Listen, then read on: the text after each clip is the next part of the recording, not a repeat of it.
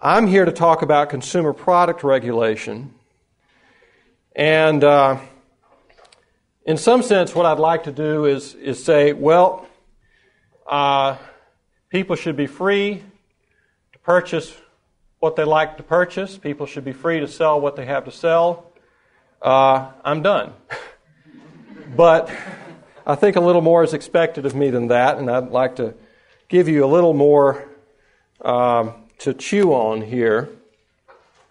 Let me start by saying that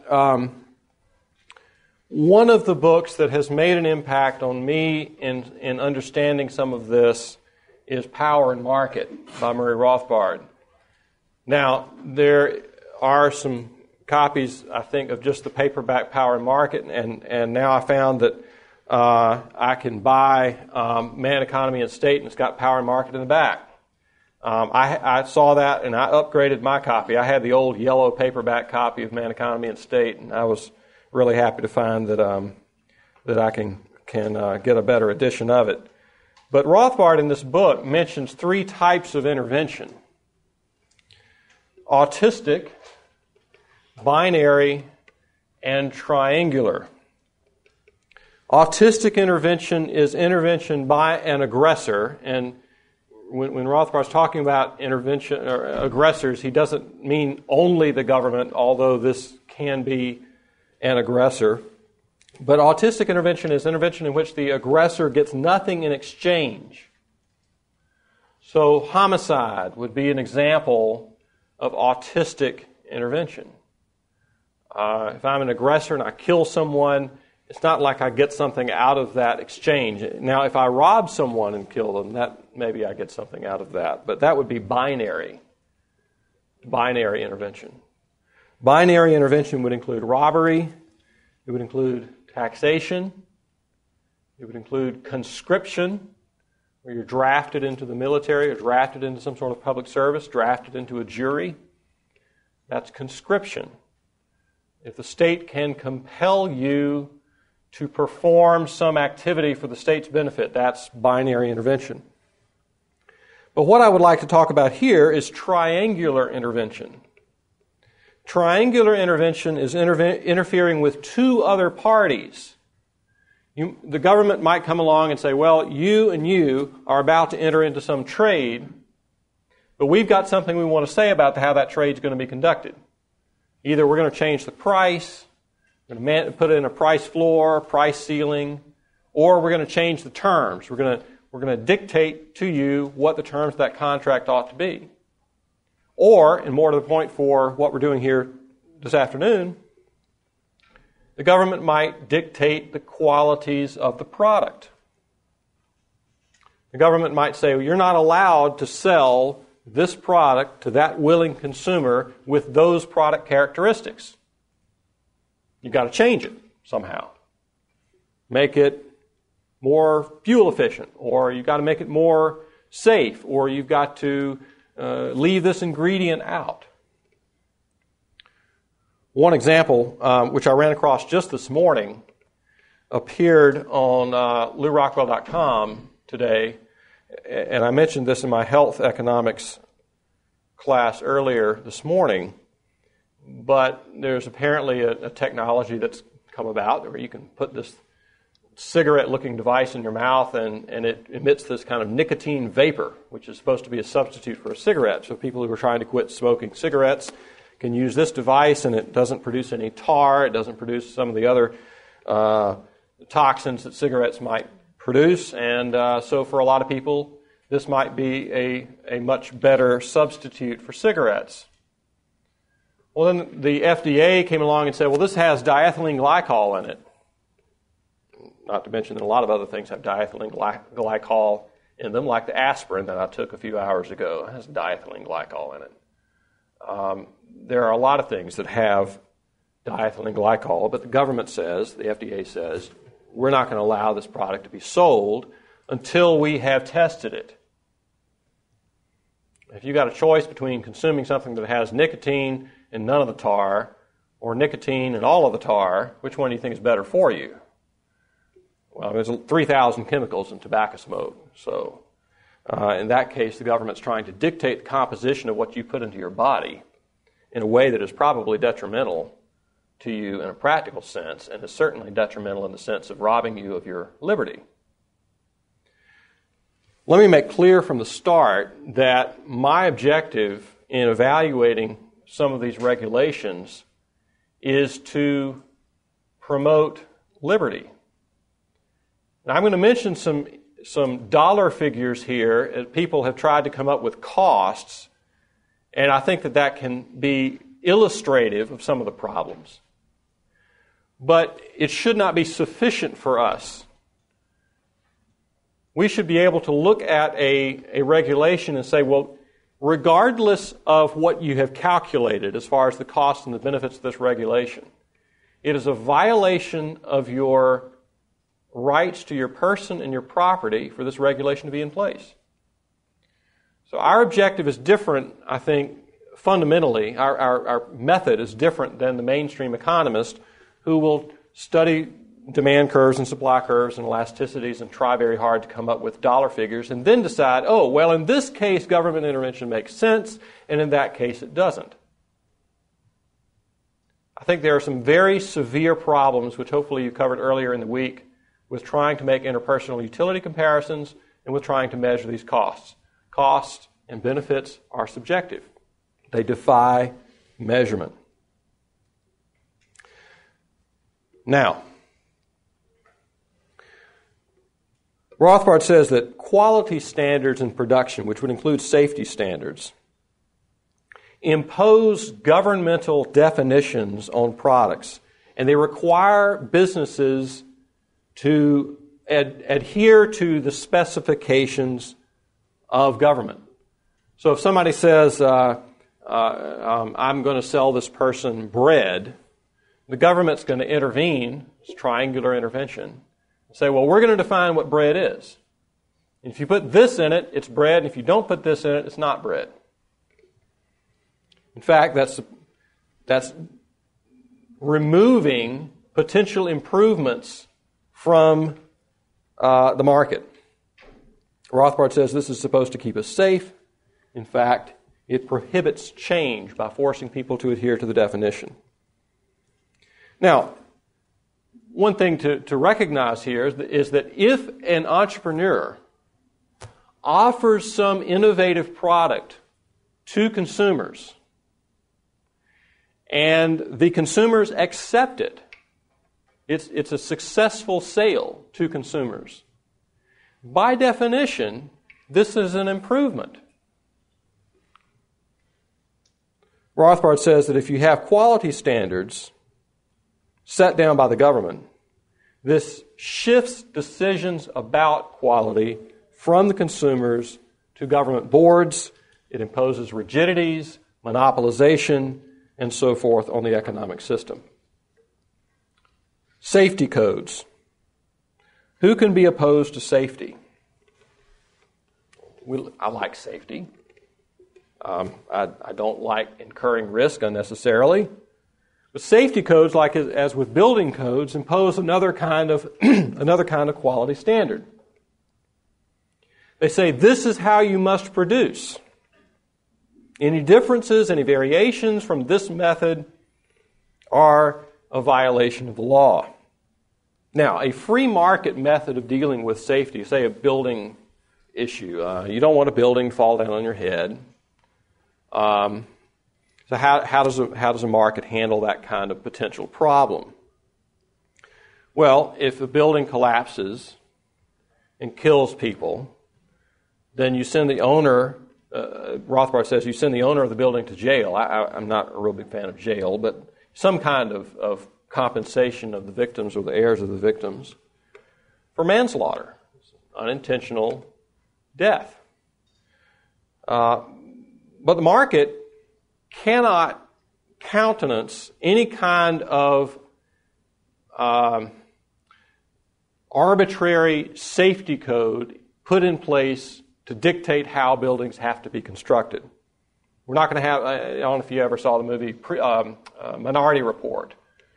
There's this whole a pre-crime issue. We're going to arrest people for something they were going to do. We're pretty sure they were going to do it because we had psychics that said they were going to do it. So we don't have pre-crime in a free market system. We don't prosecute people or put restrictions on them prior to some wrong being committed. And you say, well, that means you just have to wait for people to die before you do anything about it. Only in a very narrow sense could you say that. Because, of course, I cannot be I cannot be prosecuted for something I did not do, but I am deterred from doing something that's going to harm other people by the prospect of some kind of penalty. Now, some more concrete examples here. Get your teeth into this a little bit. Auto safety. This fellow here, this older picture from the 1970s, but that's Ralph Nader. I appreciate a few things that Ralph Nader has done. He was active in protesting war, and I don't like war either, so that's fine. But in 1965, Mr. Nader produced a book on automobile safety called Unsafe at Any Speed. And he focused on the problems of quality problems, safety problems of cars produced by the American automobile industry. And in particular, there was one car that was criticized called the Corvair. This was a rear-engined compact car. And Nader argued that it tended to roll too easily, and so it was unsafe, he said. Now, I think he was quite likely wrong on the objective facts of the car's tendencies. Years later, there were some independent tests done of the Corvair, which showed that it didn't really behave any worse than other similar-sized cars on the road at that time. However, Nader's book performed the same sort of function as Upton Sinclair's book, The Jungle, which I'll mention a little later. It prepped the American people for regulation. Somehow the automobile industry is out to kill you, and because of this, we need to make sure that they don't by imposing these regulations. Now, there was a National Traffic Motor Vehicle Safety Act in the 1960s, which set up this new agency, regulatory agency, that would tell automakers what they had to do. And it required seat belts, which had previously been optional, dual brake systems, padded dashboards, and impact-absorbing steering columns. Now, I like more safety in my car. And given the choice, I'd pay extra to have a car that has seat belts.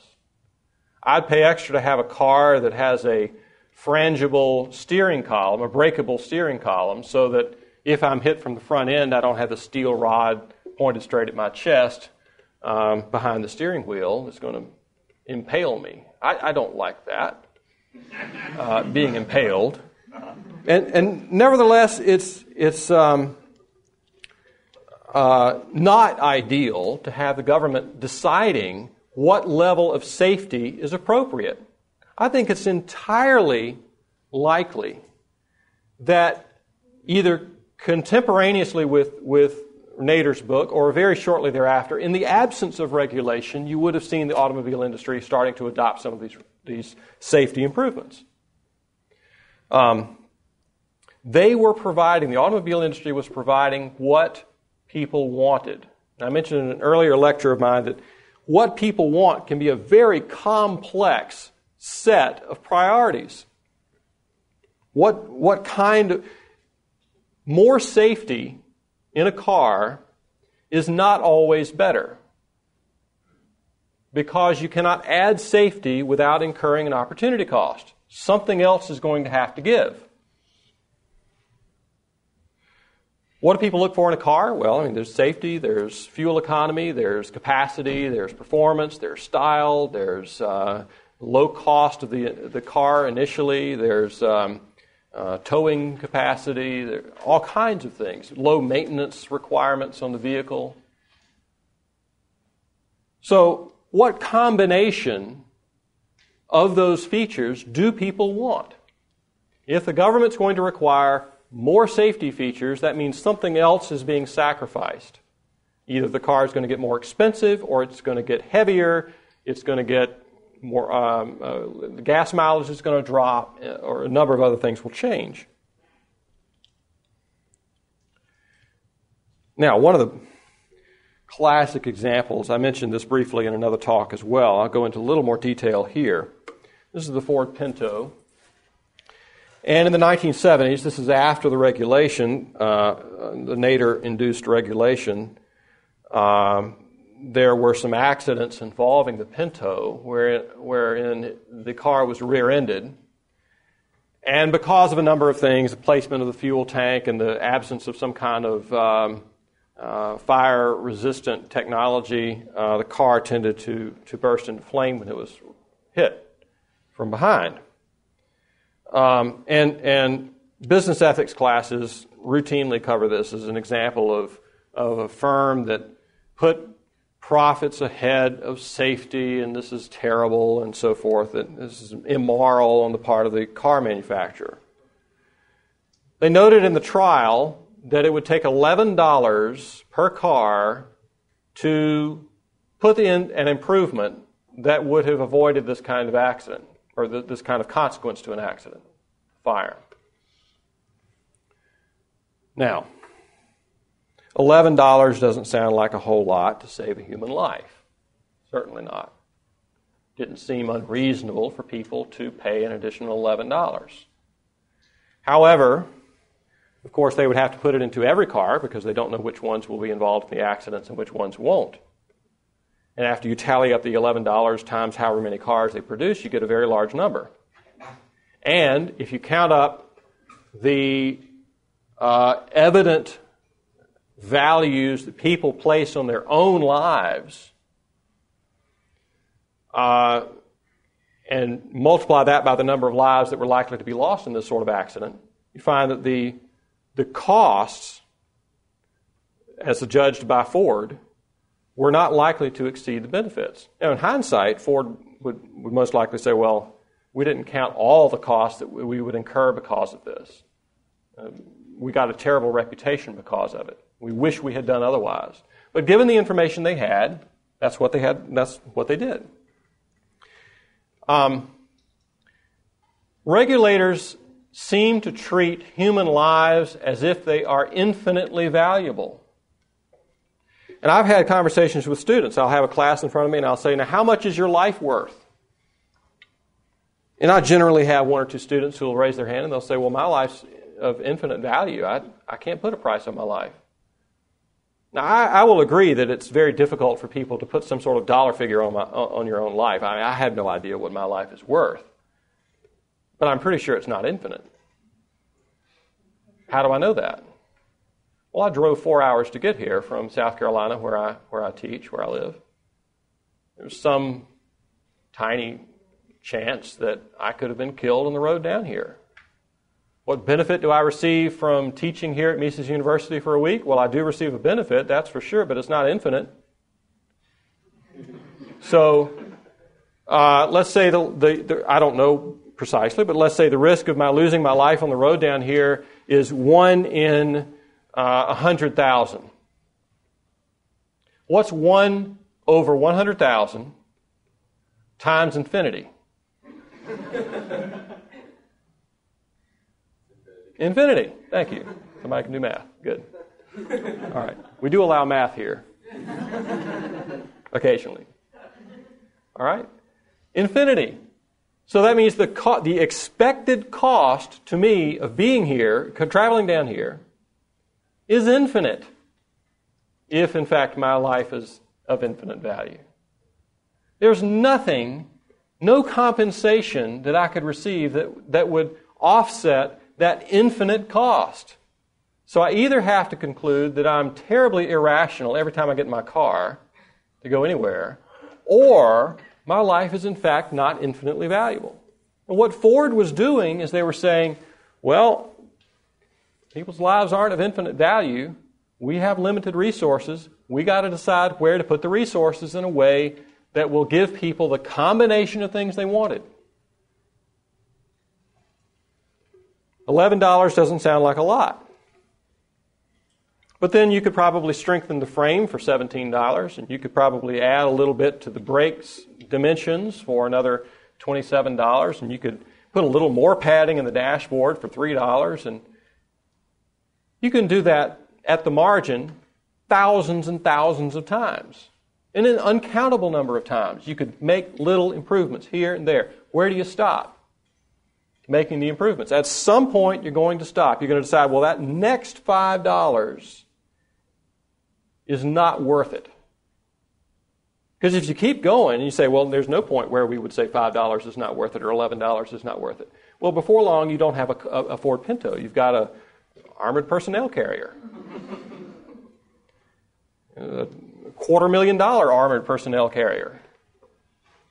I drive a little car. It's a compact little car. I get incredible gas mileage. I'm really happy about it. I have been in an accident in that car. It's not fun. And I realize that when I get in that car and drive down the road, I'm taking a greater risk than I would be if I had a car like my neighbor's who has an older Hummer. If he hits something, then he's probably not going to worry about it too much.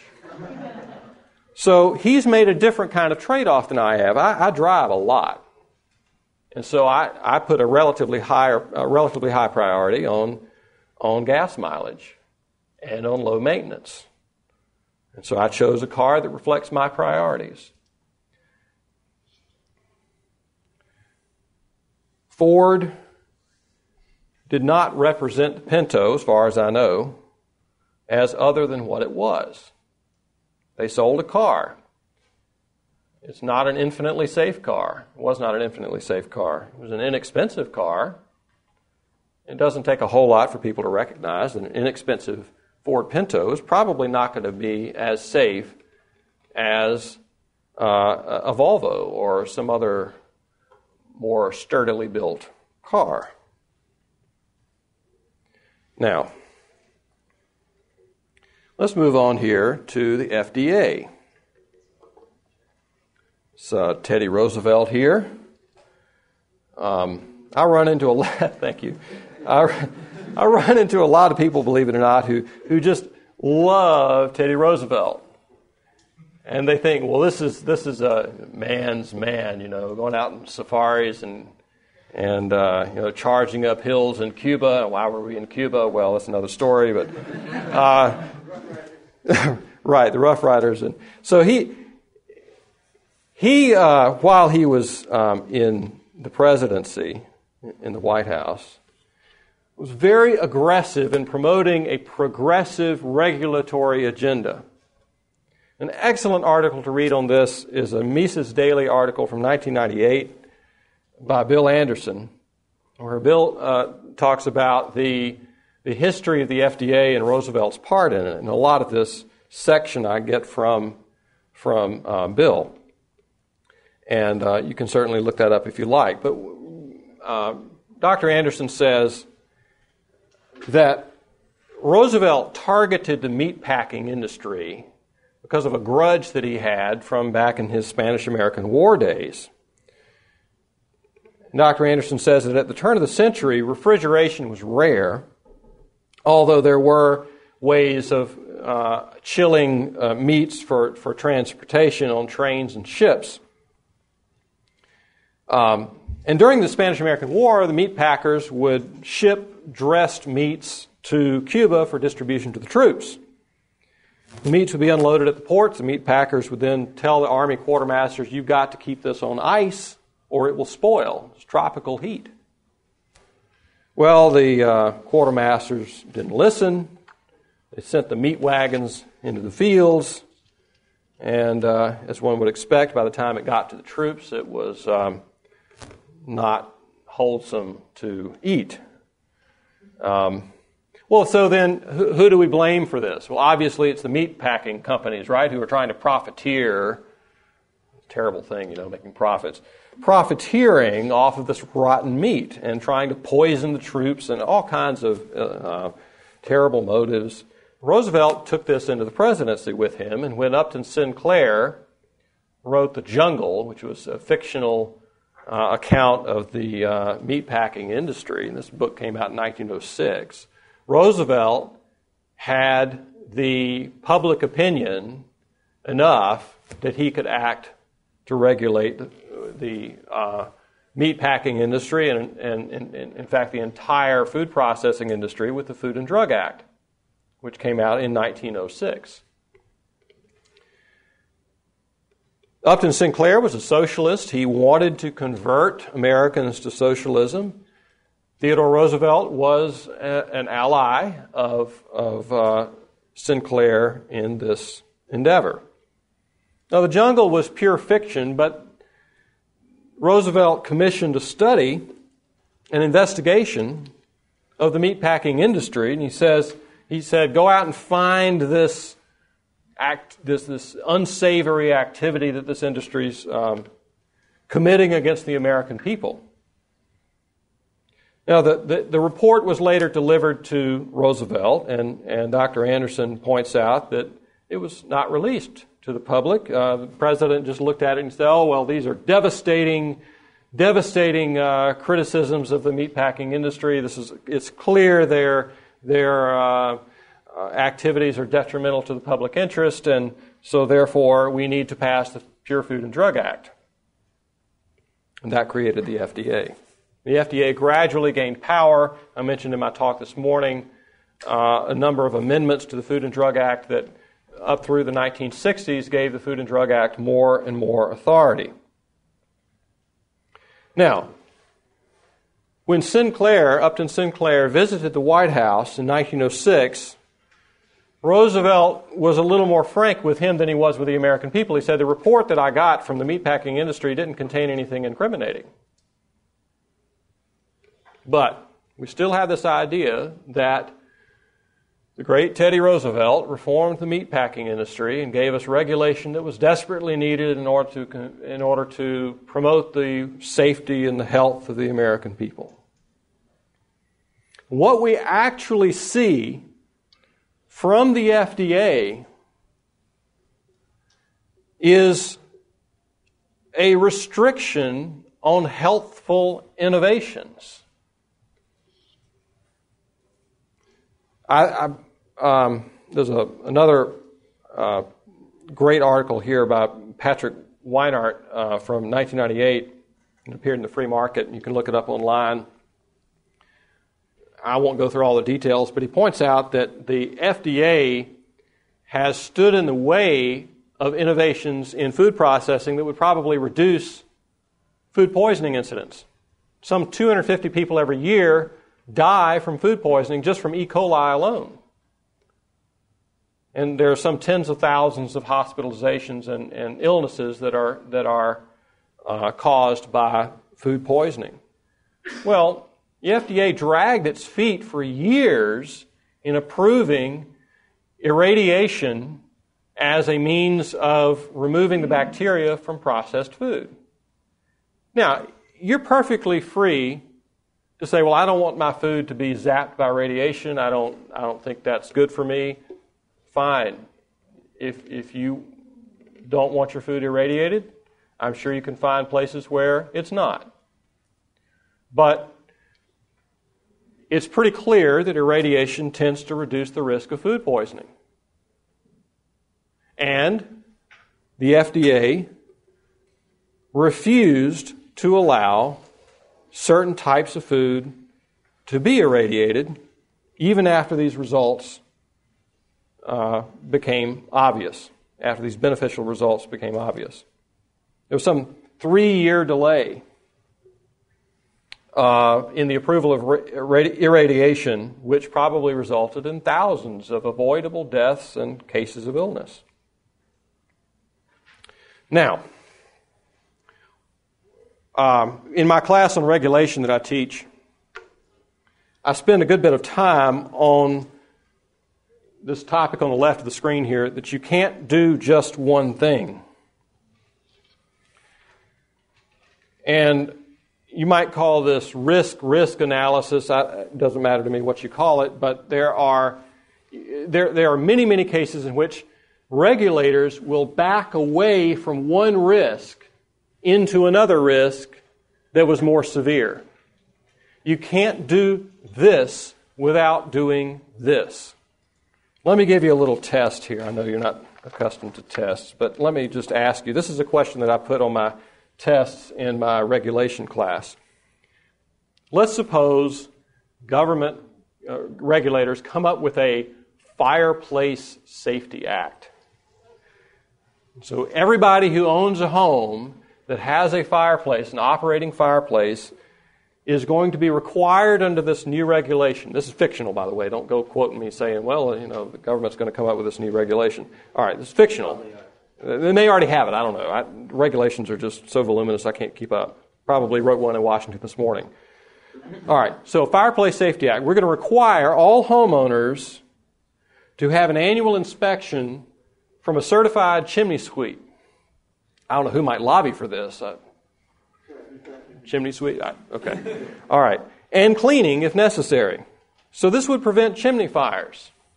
Chimney fires, and this is actually true, accounted for some 6% of home heating fires in 2005, and failure to clean the chimneys accounted for about 2/3 of those. So we're looking at maybe, if you multiply this by the number of deaths per year from home fires, we're looking at maybe 5 deaths per year in the United States from chimney fires that might be prevented by a law that requires the regular cleaning of your chimney. Okay, 5 deaths. All right, well, I like to save lives. If I can save 5 people's lives, isn't that a good thing? Sure. But you can't just do one thing. What's going to happen when you put this regulation in place and you say, okay, every year you're going to have somebody up on your chimney sweeping it out and cleaning it and so forth, and we're going to avoid those 5 deaths? Yes? Well, besides the monetary cost, who certifies these chimney sweeps? And I feel like that could lead to monopoly probably set by government. No doubt this would increase the demand for chimney sweeps and any other associated industry. But I'm thinking about something more direct that would cost something else. Yes? All the chimney sweeps fall off the roof. Maybe not all of them, but some of them no doubt will, because it's inherently hazardous to go crawling around people's roofs. Yes? More dusty, carcinogens. Well, that's certainly possible, and this, in fact, was an issue with the asbestos regulation. Now we're going to try and remove all the asbestos, and in the process, we're going to put it all into the air. We're stirring it all up. So that's been a concern. I don't know the data on that, but yes. Increased taxation to pay for the chimney sweepers to lead to the loss of income for homeowners? Well, I'm assuming that they're not tax funded. It's just a mandate. You have to go do this. So, but it is true that in forcing people to spend money on one thing, they're not going to have the money for something else. So you force people to spend, say, $300 a year cleaning out their chimney, and as a result, they don't have the $300 to do something else. And people are not unconcerned with their safety. They're going to try to take their $300 and use it for something that they think is most beneficial for them at that time, which may be increased safety, it may be a vacation, but whatever it is, it's going to increase their personal satisfaction. Yes, one more. Operating under the pretense that they're safer from the chimney sweeping, maybe they use the chimney more often. That's certainly true. Yes, I feel like I'm safer, therefore I use it more often. There was a study that indicated that people who use sunscreen don't have lower chances of getting skin cancer. I can't. That's off the top of my head. I can't put my brain cells on where that came from, but I remember reading that recently. Why would you expect that? Well, I put on sunscreen. I think, well, I'm okay to stay out here a little longer. So as a result, people will change their behavior, which may not increase their overall level of safety. There was a famous study done on seatbelt laws, where you require people to put on seatbelts, and you don't really decrease traffic accident deaths, because they feel safer, they're going to drive a little faster. People engage in offsetting behaviors, in other words. Okay, so my point is, government regulators are not thinking typically about the deaths that they are causing by forcing people to back away from one risk more than people otherwise would. But that's definitely a problem. In fact, again, you have to take this with a grain of salt or two, or salt shaker of salt. But if you look at actual estimates of this kind of thing from, let's see, this is from, I think, an OSHA regulation. Let's see if I can find the data here. I don't see it, but, oh, yes, okay. If you look at the amount of production dollars that go toward compensating people for injuries and deaths, that's around 4% of every dollar in production and industry associated with the health and safety costs of that production. So, and the asbestos regulation that I mentioned earlier, according to one source that I have, it leads to the loss of 1.5 lives for every expected life saved. We're killing people with this. In the name of trying to save people's lives, we're killing people. Now, I do want to qualify this by saying saving lives is not the only objective that's legitimate for people. I trade off my life against a number of other goals that I have. If I devoted more effort into extending my life, I could certainly do so. I would eat more healthily, I would drive a different car, I would do all kinds of things in the interest of extending my life. That's not my only goal, though. I have 3 children. I'd like to see my children well off. I sacrifice things that might benefit my life expectancy in order to see something good for them. That's a legitimate goal. We make these trade-offs all the time, but if you're only concerned about saving lives, it's not clear that regulation is even doing that. Now, again, I'm focusing here on some of the practical problems with regulation. We know that there are ethical problems as well. Even if we could show the number of lives saved from a chimney safety act would be greater than the number of lives lost from chimney sweeps falling off of chimneys and people burning fires in their houses more often. Even if we could show that, I'm not convinced that this is ethically permissible. You still have a problem with extracting someone's property right from them involuntarily. I think that that's a fatal problem to regulation, the very idea of it. So, if you look at the ability of regulation to save lives, we certainly see problems with this. In some cases, the costs of these regulations are through the roof. If you look at the asbestos ban, from one older study, it cost about $110 million to save one life with the asbestos ban. Now, that's just the life that was saved. Remember, I just said there's 1.5 lives lost, but we're just looking at the one that was saved. Just that, $110 million. There's a standard drinking water standard limiting the amount of atrazine that can go into your water. I don't know what atrazine is, but it's apparently if you consume enough of it, then it'll harm you in some way. $92 billion per life saved. Now, I can think of a lot of things to do with $92 billion that would save more lives than reducing atrazine. The limit, by the way, on atrazine, take an aspirin, break it in half, crumble it up, and drop it into a railroad tank car filled with water. That would be equivalent to the maximum amount of atrazine in water. Now, that's a tiny amount. I hope you understand that. So, if I had crumbled up the entire aspirin tablet and dropped it in the railroad tank car, I've now got twice the permissible amount of atrazine in the water. And now my job is as a regulator, I've got to reduce the amount of atrazine. Okay, try to take that other half aspirin out of the water. How hard is that going to be?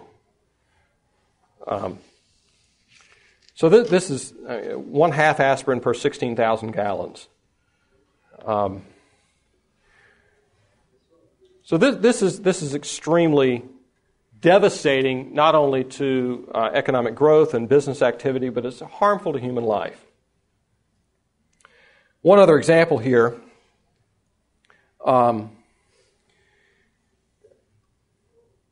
Steinrich had an article on gun safety laws. He was actually reviewing a book by John Lott, and John Lott has spent a lot of time looking at gun safety laws and concealed weapons regulations and so forth. And Lott was spending some time in his book talking about, this is a book called The Bias Against Guns, Why Almost Everything You've Heard About Gun Control is Wrong. This book came out in 2003 by John Lott. And there was a while there where you were hearing a lot about gun locks, and you're supposed to go safely store your firearm so that your 7-year-old doesn't wander into the room where the gun is and pick it up and do some damage. Well, I have children. I don't like the thought of something bad happening to them at all, and I think it's good to have safety in gun storage. But this is another case where you can back into another risk trying to avoid one. So we have this sort of scenario where somebody's got their gun safely locked up, and then somebody's heard breaking in the back window, and you go to find your gun, and then you got to go find the key and this other key, and then you got to locate how to get this thing undone, and then you got to figure out how to load it. And by that time, you're done. That's it. I guess you're supposed to go call the police, but like they say, when seconds count, the police are only minutes away. So,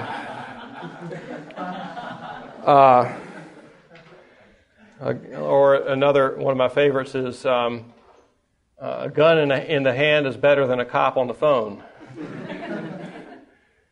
Well, anyway, a government general accounting office study found that locks were only reliable in thwarting children under the age of 7.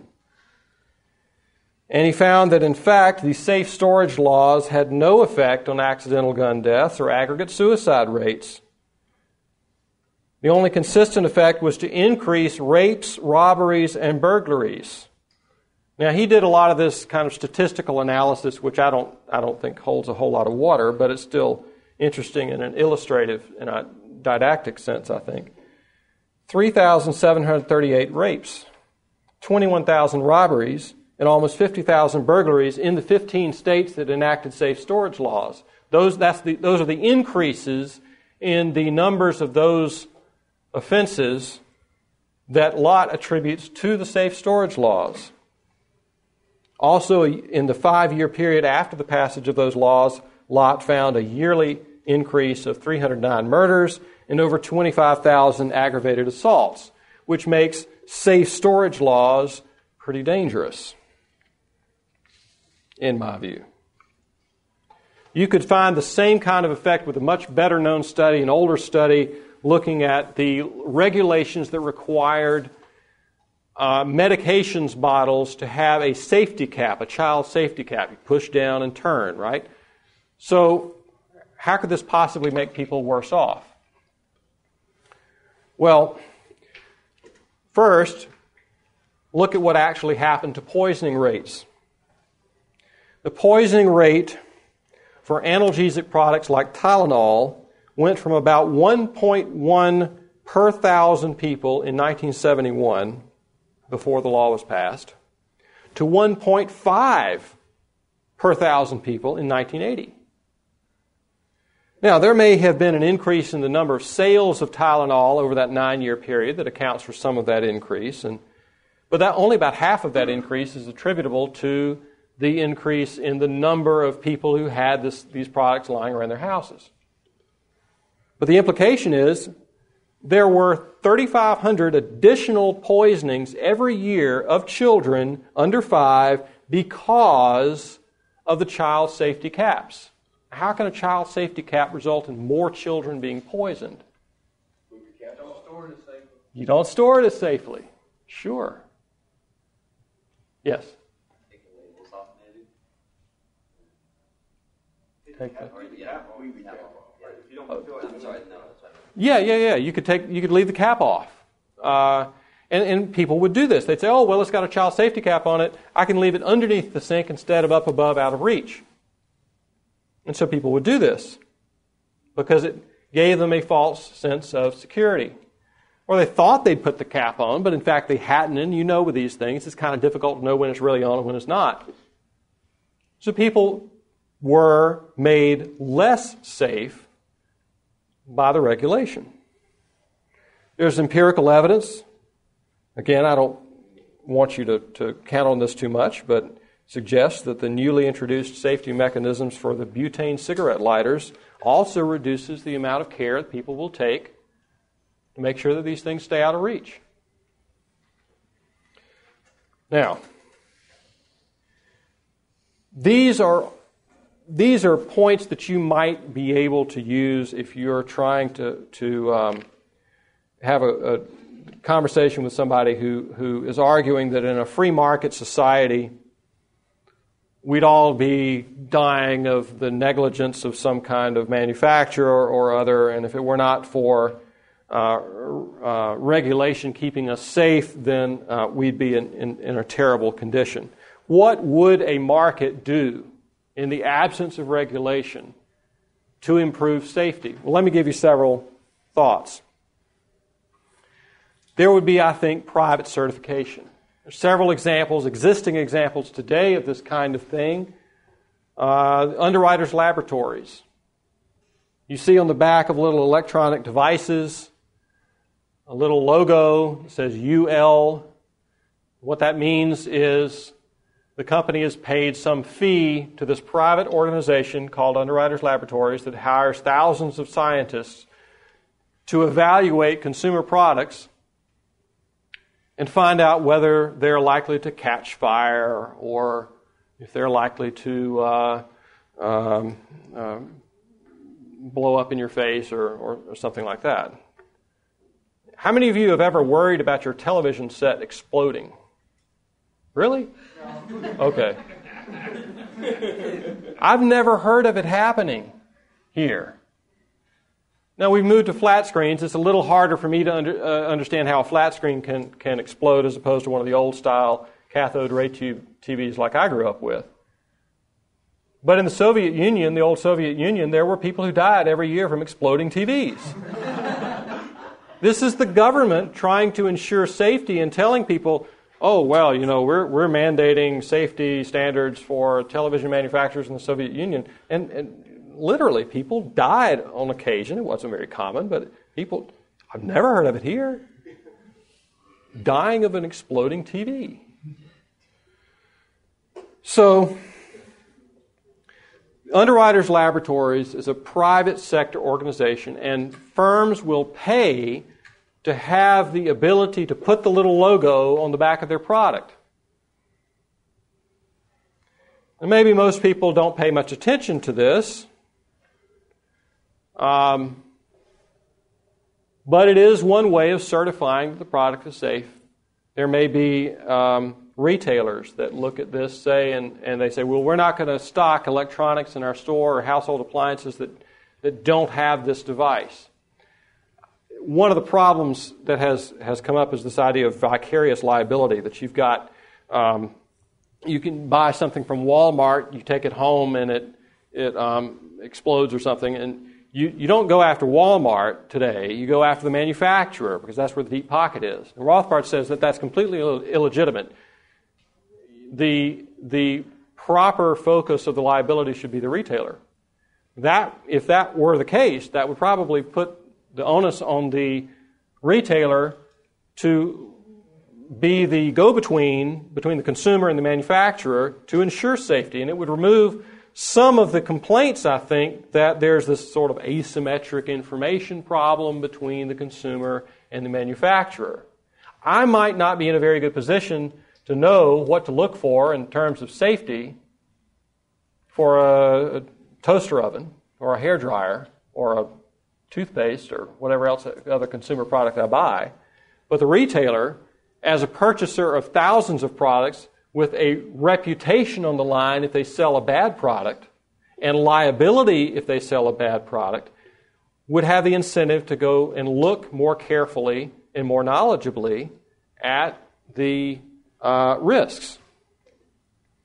There's the good housekeeping seal of approval. I think if you had, in the absence of regulation, there'd be more emphasis put on these kinds of private certifying authorities who would say, well, we're going to be able to tell you that we trust this product, and the value of that symbol on the product is tied to how reliable it is. If they just start selling off their symbol to anybody without looking at it very carefully, people will soon stop recognizing that as any evidence of safety. What about government information requirements? Well, I don't have a lot of time here, but there's this sort of idea that, well, it can't hurt people to have more information. And so we get the little thing on the side of the cereal box or the can of beans that says nutrition facts. Or you've got some other kind of information that has to be provided by law about the characteristics of the product that you're providing. I would argue that there are even problems with this. Beyond the ethical requirements I've already mentioned, or ethical problems I've already mentioned with interfering in this triangular intervention with a contract between a buyer and a seller. Now, does that mean that I think that if we did not have any regulation, that you'd go to the grocery store, there'd be a white label with a black word on it that says beans? No, I think there would be information provided to the consumer. But it would be information that is of the greatest importance to the consumer. There may be information missing off the label that you think is valuable, and you may be misled by the information that is there. So I do think that markets will have an incentive to provide information, but having that incentive overwhelmed by regulation does not do the consumer any good. I mentioned the lulling effect, the medicine safety caps, and the gun safe storage laws. That really brings me to an end here. I very much enjoy your attention. I appreciate that, and I'll be happy to answer any questions you might have out here in the conservatory.